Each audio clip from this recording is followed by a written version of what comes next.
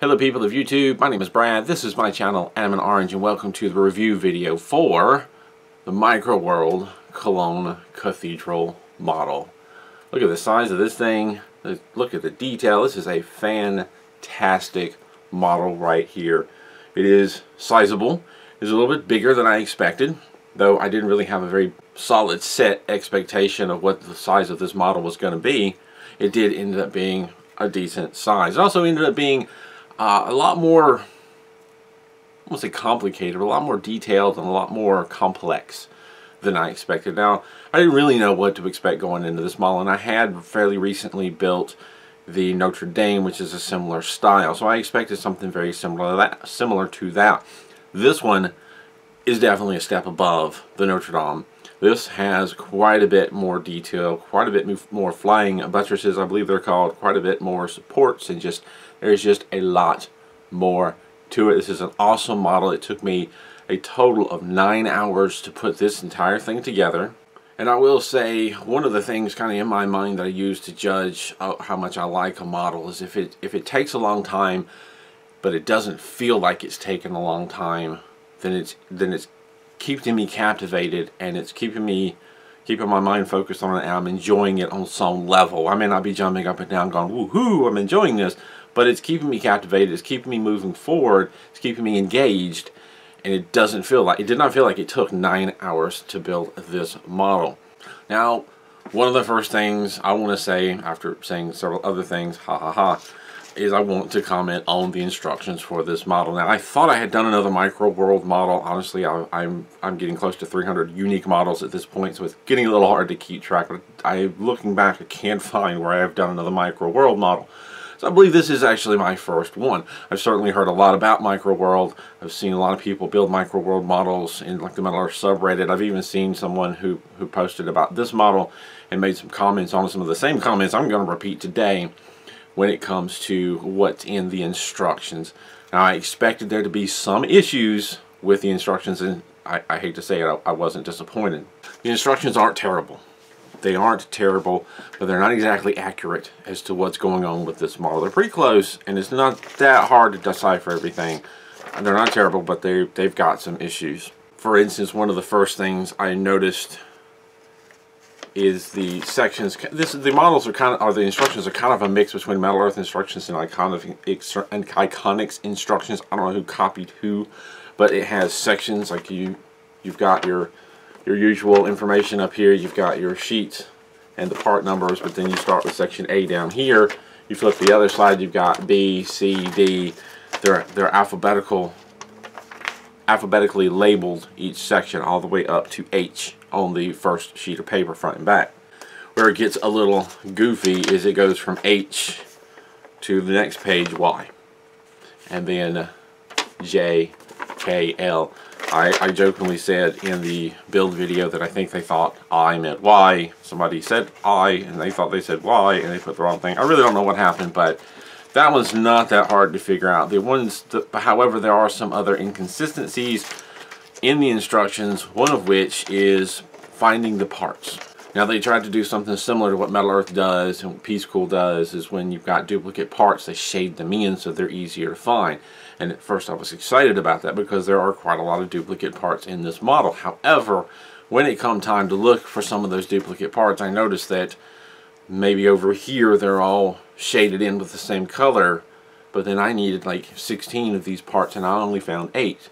Looking around, there were some that were either not shaded in at all, or they were shaded a completely different color somewhere else, and that led to a small amount of confusion. Fortunately, most of these parts were pretty unique and easy to find and locate with or without the instructions. Actually, some of them were easier to find on the metal sheets than it was to try and find it in here, because one of the things that I'm less than happy about with these instructions is how you have the writing plastered all the way across in kind of an office green color, and it somewhat detracts from the information you're trying to read. The fact that they've got this repetitive background of lettering, wording, symbols that in some instances make it a little difficult to see exactly what's going on. Not terrible, again, not terrible, but distracting. Here's a couple of instances where duplicate parts are haphazardly labeled and they're actually mirrored.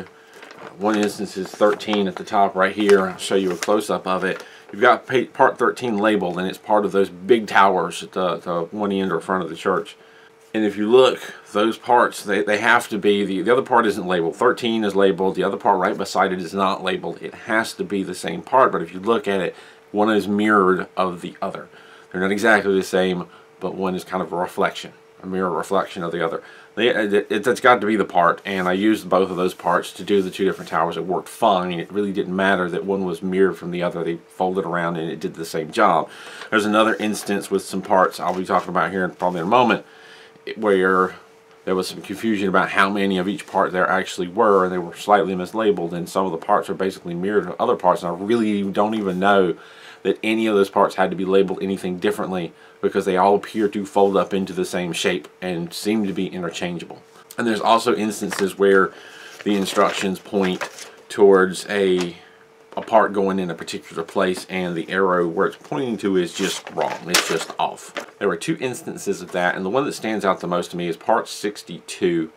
Later in the model, once you're starting to put all the walls on, there's a part 62 that points at a corner where you're doing some other assembly, and it doesn't go on that corner. It goes a little bit over in another corner and a gap that's left. And so I knew that gap was something needed to go there, but it took me a while to figure out that it was the part 62 on the next page that went there, or the next section that went there, because the arrow was pointing not exactly where it should. There was another part later on where the arrow could be construed in two different ways. It's not as off as 62 is, but there's a couple different things in the instructions that are going to throw you off. Now, as usual, I've done build videos for all of these, for this model, and all the details are in those build videos. I'm going to try and touch on some of the things right here without going too terribly long. But just know that there are some things in the instructions that are going to maybe confuse and mislead you a little bit. There's little things like in section B, when you're working on the roof pieces, it's not perfectly clear exactly how much you're supposed to fold those pieces up, but that's not hard to figure out. Once you move on to section C, it gets complicated. The two steeples or 2-point towers of the church are made up of a lot of parts, and there's some multiplication involved in figuring out just how many of the different parts you're supposed to use in the assembly of the sections of those two big towers. Figuring out that part 9 and 10 need to be done twice in 2 pointed roof pieces, not that hard. When you get to the next part, when you're working with parts 12, 13, 11, 12, and 13, it gets a little bit more complicated, but still not that hard. You need, it says right there on the instructions, you need 2 part 13s and 8 assemblies of 12 and 11. So you got to do a little bit of multiplication. You need 8 different part 12s and 16 part 11s to put that together. Still not that hard to figure out. Where it starts to get kind of complicated, and it took me a few times to double check myself to make sure I was doing it right, is the next section over, when you're building the assemblies that involve parts 14, 15, and 16. And that one only gives you the multiplication of how many of the assemblies you need, and it's a little bit fuzzy. It could be a little bit fuzzy how many of, say, part 14s you need. And it took me a while to kind of finally break it down, because all in all, you need 8 assemblies of this thing that involves parts 14, 15, and 16 to go around, 4 around each tower, and there's 2 towers. Now, to make 8 of these assemblies, you obviously need 8 part 16s, and each part 16 has 2 assemblies that involve part 14 and 15 together. So you'll need 8 times 2 of the 15s, which is 16. You'll need 16 part 15s, but then 14 not only goes on top of 15 for the lower part of the assembly that involves 16, but there's an upper part of 16. There's a 14 that goes on the upper part by itself. So in actuality, for part 14, you need to multiply 8 times 4 to get 32 part 14s for that assembly. And it's somewhere in this area that I discovered that some of these parts are shaded in the same color and some of them aren't, and I honestly right now can't remember. I didn't make a specific note of it at the time when I was assembling. Now that everything's clipped out, I'm having trouble looking at the instructions and figuring out which one, but some of these parts are labeled, like there'll be several of them that are colored the same color, but then you'll find some over on this sheet, like one of the sheets of all the parts 16s, for instance. I'm not exactly sure if it's 16. All the parts 16s are labeled and colored in one color, but then a couple of sheets over, none of them are colored in. They're just plain sitting there, and then maybe over here you'll have a different color and some of them colored in. So it got to the point where I would just find one or two examples of the part, flip those out and just lay them in front of me and search the sheets, just search the metal sheets, just forget this piece of paper and find the rest of it, clipping them out and comparing them to make sure I had the right one, because trying to find them in here when things are not colored and labeled properly was actually more confusing than just finding them on the sheets. Now, I've said it several times, instructions aren't terrible. There are just some things that are a little misleading or a little less than accurate on there. But on the plus side of the instructions, the one thing that I do like that they've done is right here at the top corner, when you're putting together in section Y, when you're putting together all the different flying buttresses, it can get a little confusing knowing which part goes where, but they have a top-down view that shows what the number of each part goes where. And when I got to that point, I actually took some time and laid out the 4 different sections to make sure I knew which one was which and which one went where, and worked on them one at a time, following this map that's at the top corner to make sure I got the right part in the right place. And that went really well. That part was laid out very nicely and not hard to understand. There is some text in the corner that I use Google Translate to translate, and I can't remember exactly what it translated to.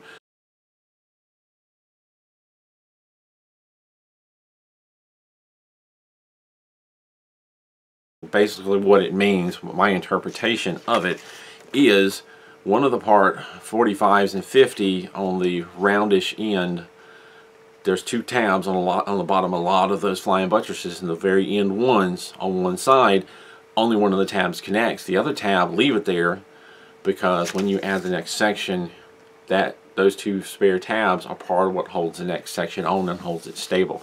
I mentioned earlier, I saw how somebody on the Metal subreddit had made this model. Apparently they had clipped off those extra tabs thinking they were extra, and not to make that mistake. And fortunately I didn't, not because I saw that, but just kind of translated. It said something about share, and I'm like, well, I'll probably figure this out on the next section, and I did. And going back to section C, when I was building these upper tower pieces, you've got the cone shape up here that's just 2 parts, and then you've got these lower sections. This one is not that complicated, but then this lower section right here is the most complicated, with parts on top of parts on top of parts. I ended up making another video out of that assembly about looking ahead. If you've seen that video about looking ahead when you're building these models, like tips and tricks for new people coming into the hobby, this is the part, this section right here on both sides is what I used in an example, and I ended up having to build kind of a process to put that together, because the instructions don't really give you a process, and that's okay.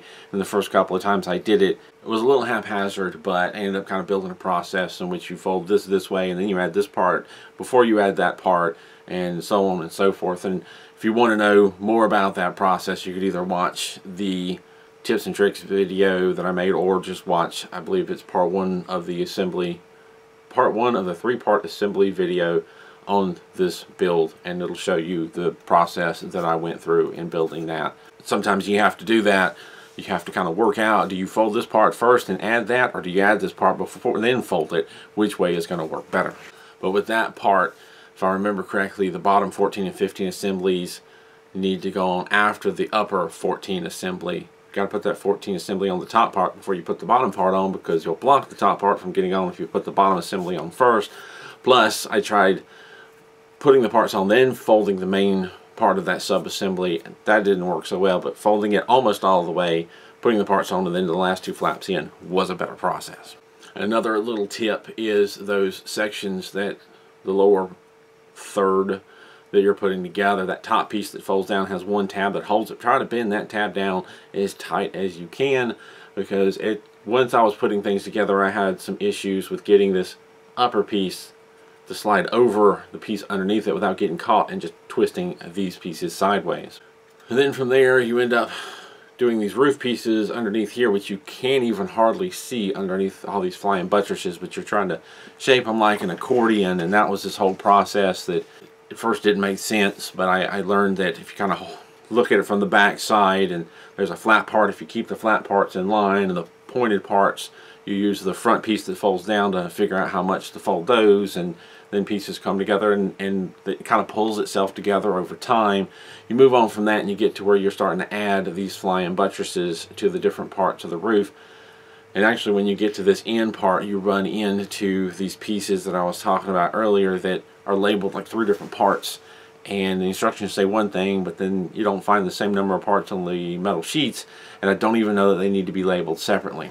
The instructions have it labeled as 34 goes on one end, there's 5 part 33s that go across, and then 35 goes on the other end. But I want to say when I went in the instructions, I could only find like 4 part 33s, but then I found 2 part 35s or 34s. It was a little confusing, and the only difference I saw, if you laid the parts out, they looked just like each other, except that some folded like mirrored of the other.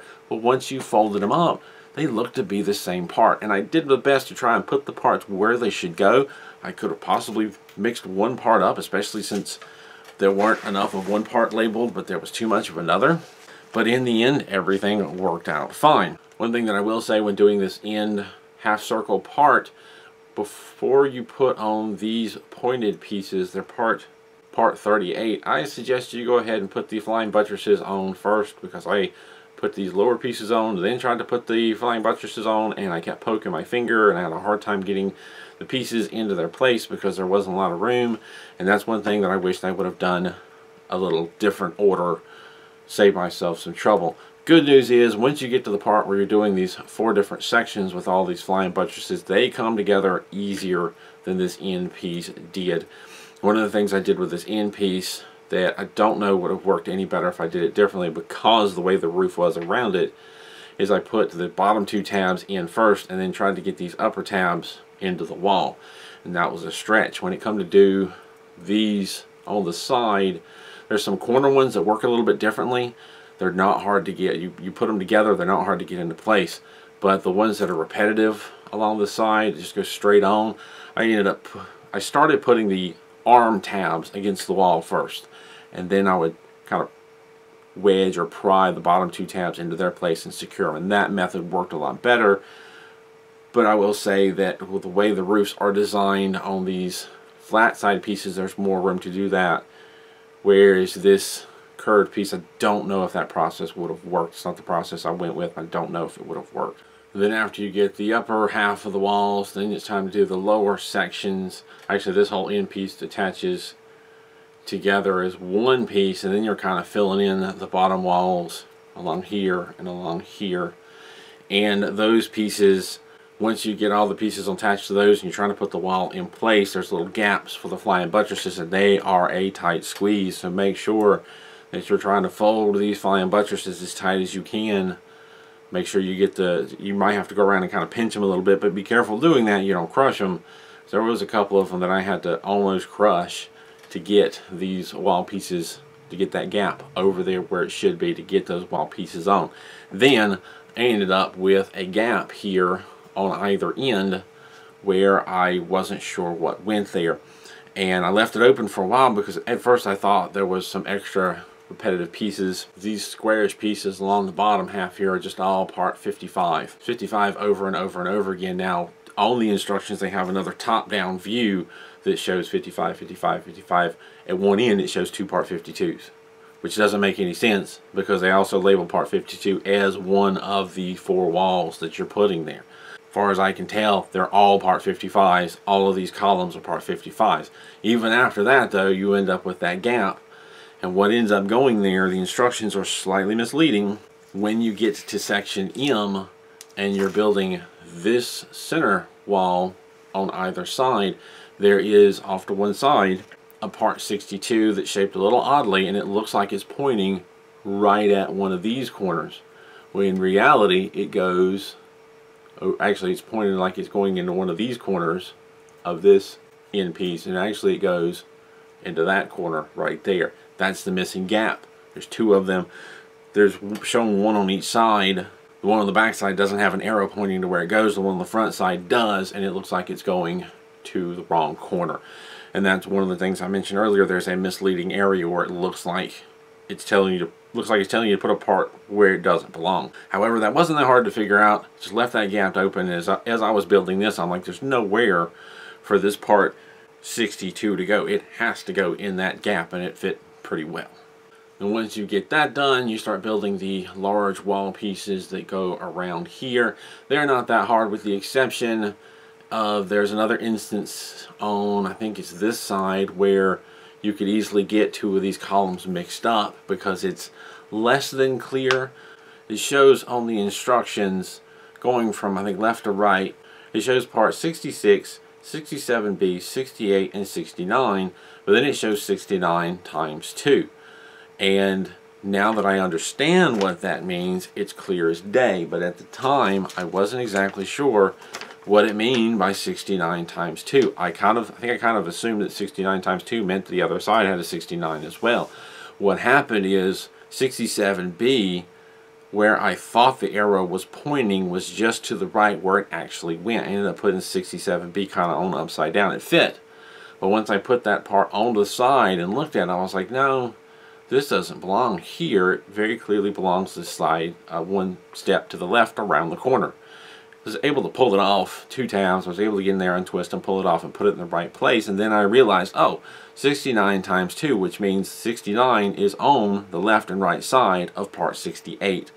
And 67B is on the left side of one of those part 69s. Now, when you go to do the other side, it's a little more clearly labeled where they're supposed to go. It doesn't specifically say 69 here and here, but it's a little bit easier to understand looking at it from the back side. So 67B and 67A kind of go to the back side wall of the corner. They don't go over here. It doesn't go here. It actually goes kind of on the back side, and there's a space where it covers that, where it's cut out for that roof piece right there.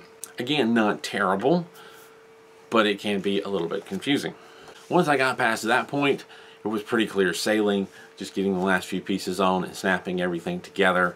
Again, it took 9 hours. It didn't feel like 9 hours. There were some slightly frustrating parts, again, trying to find what pieces go where and what order they go in, but it wasn't that terribly hard to figure out, and it kept me engaged because this was such an interesting model, such a fascinating, such a wonderful looking model with so much detail that I just completely stayed engaged, and for the most part just enjoyed my way all the way through the build.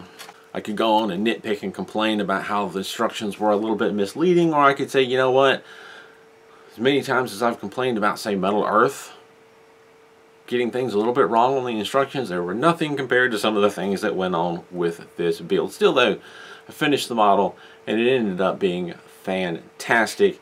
It did just like the person in the Metal Earth subreddit. Once I was done with this build, I had to go back around and straighten a lot of things up, because you try to take care to not hit all of these pointed pieces as you're putting it together, but you absolutely get to the point where it cannot be helped. And I had one or more of these crosses just folded over, squished down, and I left them that way because if you don't know it already, I've said this before, when you're putting a assembly together and you've got an antenna or a spire or whatever pointing up and you knock it over, leave it. Leave it until you're done with the build, or you absolutely have to straighten it up. Because if you just say, oh, I bent that over, I'm going to straighten it up, and you still have more build to go, you're going to hit, there's a good chance you're going to hit it again. And I hit it again, let me straighten it back up. You do that too many times, you're going to end up breaking that part off. And it's happened to me with like the Hubble telescope, it's happened to me with other models. So if you have a spiry pointy part or antenna sticking up and you bump it, leave it. Try not to bump it again, try not to mess with it. Don't even bother straightening it up until you're done with the model. Take yourself a break, get you a snack, drink you a cup of coffee, whatever, come back a little bit later once it's done and you've calmed down, because there's halfway decent chance you're frustrated. Calm down, come back and straighten everything up. That's what I do, and I have this fantastic model to show for it. Really, really wonderful. I was nervous about getting the gold version because the gold tends to break a little bit easier. Did run into any weak points with this model. I think there were 1 or 2 times where I worried that I might have broken apart, but it didn't end up becoming a problem, and I don't even remember for sure if that actually happened and which part it was, so it obviously wasn't a big deal. Now, this ended up being a viewer requested model some time ago. Unfortunately, I hate to say it, it's taken me a while to get to it. Finally got it done. Started it right before Christmas, took some time off, finally got back to it after the New Year's, and here it is. And this is one of those things where I'm thankful somebody for recommending a model that I may not have otherwise done, because this was a fantastic build, a lot of fun, and I'm just thrilled to have it in my collection. It's going to take up a good amount of shelf room, but don't we all deal with that problem when we're really into these builds? Oh, one more thing I almost forgot. When you're putting these side pieces on right here, front and back, it's not that hard to figure out how to put them together, so I'm not going to go into a lot of detail about the assembly process. If you want to know more, there's the build videos for that. But there is one tab sticking out right about here on either side. I honestly don't know where it's supposed to go. Maybe it's supposed to poke through one of the holes in the window, but none of them really look like they're made for that. And I ended up just bending it down out of the way, because these windows have all those little holes. When I was trying to put the piece on, they kept catching the holes and keeping me from sliding it back and forth and lining up all the tabs. So I said, get out of my way. I bent it down out of the way. No big deal. If you look really closely, you can kind of see it in there. Been out of the way, but whatever. I wasn't going to mess with that. Also, I want to point out, with this being a Microworld model, and I don't normally do Microworld models, not that there's anything wrong with that, but they're not as easily available here in the US as, say, Metal Earth. They're pretty much an online-only thing. If you want to know where to get one, I got mine through AliExpress, through Crazy Toys AliExpress store. I'll put a link to the description down below. This is the box that it came in. There's also, if you look on the back, there's also a silver version. I got the gold. When I checked Crazy Toys AliExpress store just a moment ago, the gold was there. I didn't see the silver, but I didn't really hunt for it. So if you're wanting the silver, you don't see it on Crazy Toys store. There are other AliExpress stores that sell these models as well, like Magical Model Store. I've dealt with them before. There are other stores that you can find Microworld models and find this Cologne Cathedral model. I'm going to leave it at that. As always, thank you so much for watching these videos. Thank you to my Patreon supporters for supporting this channel so I can continue to bring build and review videos. And thank you for those of you who make requests. I'm always trying to get to them. It takes a while sometimes. I've gotten quite a few requests on the table as it is, and I'm still working through. And I've got, like, Metal Earth is sending me models for me to build and review as well. I love it when the two overlap, but that doesn't happen often enough. So I'm always working forward to trying to get to your requests, trying to get to different builds, and try to get everything going. And oftentimes putting off the stuff I really want to do, but then I end up doing something like this that I didn't know I wanted to do, and that was a lot of fun. So thank you for watching, and as always, keep on keeping on.